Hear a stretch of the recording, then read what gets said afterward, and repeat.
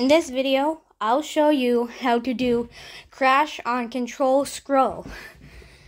So, what you're going to want to do is create some registry files. So, what we're going to want to do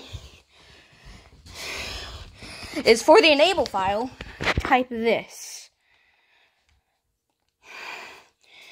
And then for the disable file, type this. Okay. But I'll put both of those in the description. What you're going to want to do is run the enable file. Say yes. Yes again. Then click OK.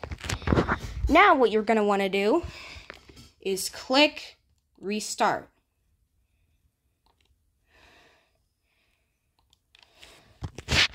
Okay, so restart right here.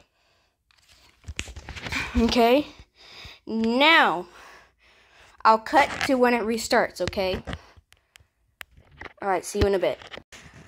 Alright, so now that you're back, since CrashOnCtrlScroll is enabled, if you have a laptop and you do not have CrashOnCtrl if you don't have a control scroll key, this does not work. But since I'm a laptop and this doesn't work, I have a wired keyboard.